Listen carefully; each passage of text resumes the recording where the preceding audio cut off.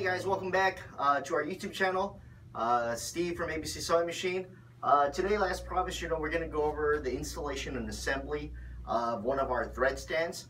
Before we get started, you're going to need probably like 3 or 4 tools just to make sure you have everything that you need to get this thread stand assembled and ready to go. For starters, if you don't already have a pre-drilled hole onto your table, in some cases, some of the older style thread stands were circular bases like this, and then you just put like 2 or 3 screws into it to hold it down. You're going to actually need to drill a hole through your table in order for you to get the thread stand on. But I mean, for the most part, about like 90% of the units have these holes pre-drilled in. But if you don't, you need a drill bit. We're using an 11/16, perfect size to hold your thread stand and make a hole through your table. Okay, now jumping right on into it. When you open a box of, or when you receive the bag of thread stand parts from us, you'll get a number of these parts. You know, thread stand post, thread guides, top thread guides, bottom thread guides, you know, the center mount to hold them in, and then thread trays and stands. So we'll go one by one. I'm sure everyone has their own way of assembling these. I've been doing it for some time now, so I'll just go over the details of how I actually do it. So what we'll do first is we'll grab the thread stand post itself. You know, you'll see 2 washers, a rubber ring. What you want to do is you want to unscrew the nut on the bottom. Okay? After this point, you want to remove one of the washers. So right now all you have left is a washer and a rubber ring. This part will actually put onto your table, as so. You don't need to tighten it in now, but I mean, once you get to this point, it just makes it easier to install. So we're just going to kind of tighten it by hand. We'll go over it again later on with like a crescent wrench or an open-ended wrench to make sure it's on there tight. Okay. Now from this point, we're actually going to start assembling the thread stand itself. You can see the difference between the top and bottom ones. The top ones actually have rubber bushings and thread guides that are sticking out, as well as these thread guide springs. But when you look at the bottom one over here, it's just plain, and it just has holes on the top. So this determines which is top and bottom. So we're going to put these on the bottom first. So you just slide them right on in. Okay. You want to make sure it's a little loose so you can actually move the thread stand up and down to get the height right. For like an overlock machine, we usually do about 4.5, 4 fingers and a half. So once you wrap it around, and at this point, we're just going to lock it down. Just hand tighten them right now, just to get the positioning. Take your Phillips screwdriver, and then what you do is you can just actually tighten down the thread stand on both ends. Okay. You're going to grab the center mount now. We'll actually put that in there like that. Now this is designed where it's basically going to be half is going to be the bottom post, and the other half on top is going to be for the top post. Once you get it in and you match it to about halfway, you're going to tighten the bottom one just loosely. We just don't want it to move around or fall off while we're assembling it all. Okay.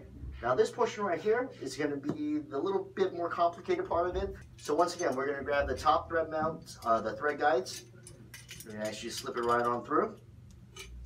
Do that for the second one as well. Now, in the case of a 4 or 5 or 6 thread stand, there's going to be an additional piece which holds another thread guide in the center.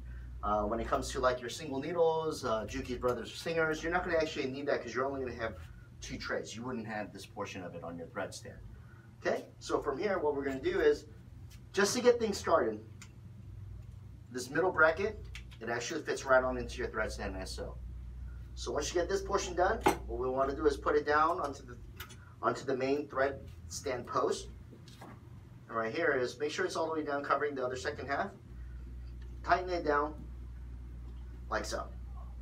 Okay. I'm going to turn this around just to make it easy so everyone at home can see. From here, you're thinking about maybe ½ inch from the top. And however way your bottom one is positioned, so if this one is positioned on top, it'll be the same on the top end as well. So right here we have the height set up. We're going to tighten this down just to keep it in place. Over here we'll do the same, like so. Okay. Now we're going to build the center assembly. So right here you probably want to get about 3 finger space. Tighten it down just so it stays on the main post without moving around. Then you're going to see this piece right here. Looks like an L bracket.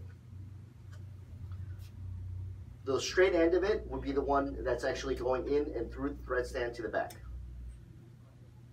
Like so. What you're going to do is lock it down, screw it in again using your Phillips screwdriver, hold it in place. Now I'll bring it back to the front so everyone can see what we just did. Now the finishing touches, you actually need these two pieces right here. One hole is larger than the other, so obviously you know that the larger hole is going to fit through the L bracket we just sent through, like so. Okay, and just to make sure it stays in, you want to make sure it's all the way up. We're going to tighten it down to a point just tight enough where you can still move it and adjust it around. You're going to take this bent portion over here. Straight end would be actually going towards your left hand.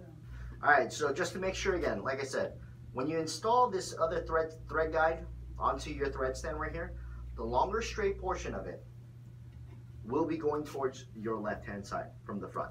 Okay? Now once you actually get that down, you just take your Phillips screwdriver again. You can tighten that down.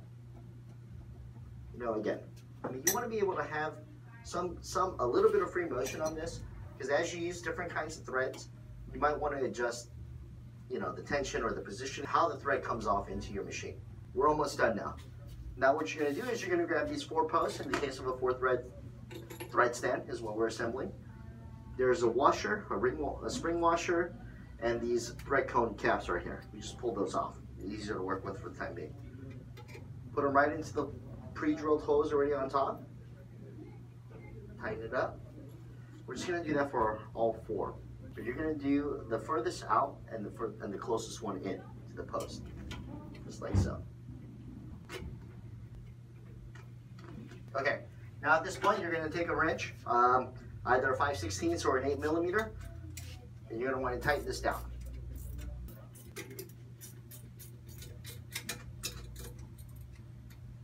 All right. Okay. Now you're going to take the thread trays. So now if you look closely at the design of the tray, there's these little notches cut out on 2 portions or 2 sections of the circle inside. And if you look at the posts that hold it in place, they also have those 2 notches coming out on the bottom. So that's where you know where you're going to be able to align the trays to.